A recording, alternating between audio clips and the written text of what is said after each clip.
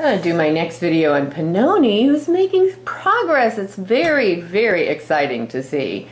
So all of a sudden one day she just decided that she could come out of the cage and she could sit within about 3 feet of me and she could talk to me and she could look expectant.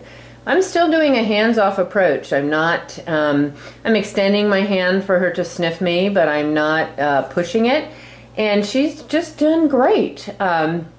She does like other cats. A male, I'd match her with a male. I think that would be really good for her to match with another cat that's outgoing and well-adjusted that she could, you know, kind of model after. She's great in all her habits, very neat.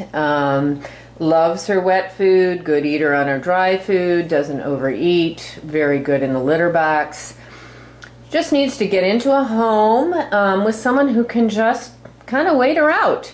And it's kind of fun. I mean, it becomes a little frustrating where weeks, which really they're only a couple of weeks, and I'm thinking, oh my gosh, she's been here for months, and that's not true at all. It's only a couple of weeks.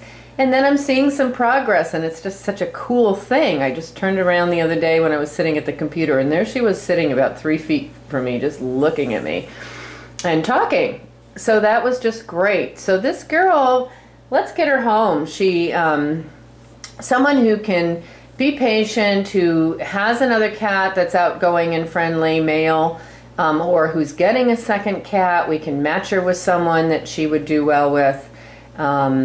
And you just wait her out. You know, we'll send her a little bed with her. You give her a sort of spot that she identifies as her safe spot, which is what we've done here. And you just wait her out. And you can do it. It's great. I mean, she's just going to be wonderful.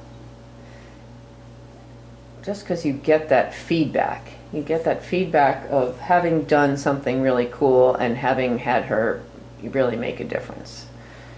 Or having had you make a difference for her.